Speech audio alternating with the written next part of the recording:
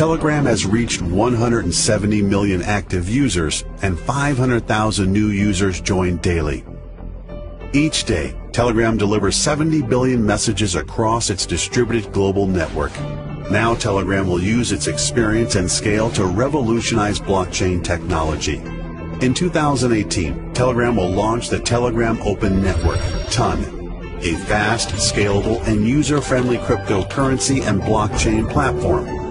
All Telegram users will get a TNO wallet, instantly making it the world's most adopted cryptocurrency. TNO can provide the required capacity and securely handle millions of transactions per second thanks to its unique multi-blockchain architecture.